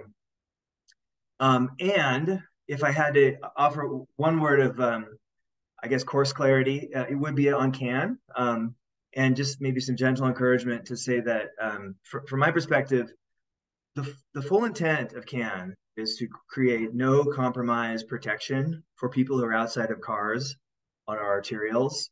It is explicitly a commitment to make protected bike lanes on Iris. That was written into the council's presentation that is viewable on YouTube as part of the retreat. And it was the basis for a 9-0 vote to make it a work plan priority. So, I've been to some community meetings and I've heard, some, I don't know, maybe that's not clear to the community. And so I think it's not something the department really has space to back off on.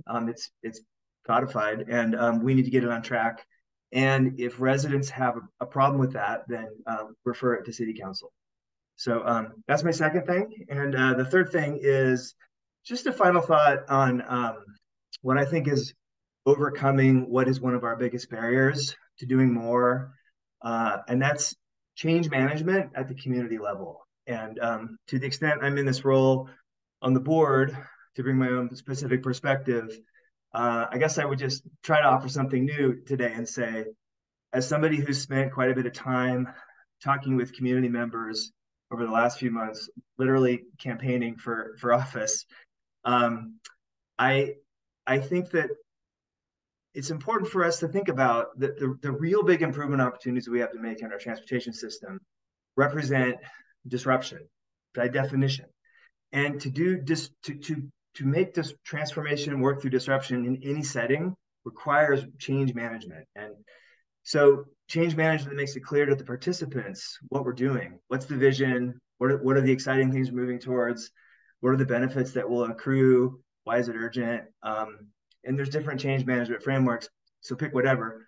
But just to point out that I think a lot of our community members don't have a lot of understanding about the great benefits that will come when we make our system systematically safer, and we give people a chance to live more freely without a car or with less need for a car. And I think we have some work to do as I guess council as a political body, as our executive level within staff and with our transportation department to sell this to the community, and not just kind of go unit by unit, sort of quietly along. We need to really sell it. And again, I think this is rooted in evidence-based study of change management, and it's going to be the most important thing for our success. So I hope to be a partner in that and helping the community understand the great opportunity to make our transportation system and our community safer, more affordable, more inclusive.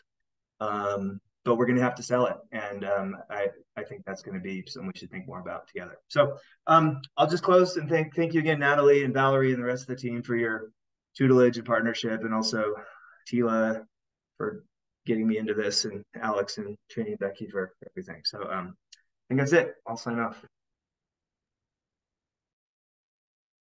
Thanks, Ryan. I was just going to add, thanks, Ryan. And yeah, hopefully, you know, we'll keep working together. Absolutely. I think that concludes matters. Agenda topic 8, future agenda topics. Looks like a light December schedule.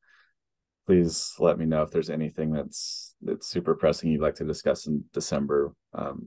It sounds like if staff might not have a whole lot, we would consider not doing that meeting and just reconvening after the new year. So if there's any strong reason to do a December meeting, please let Tila. This isn't really so much about agenda topics in December, but typically around this time of year, we would be doing our letter to council for their retreat.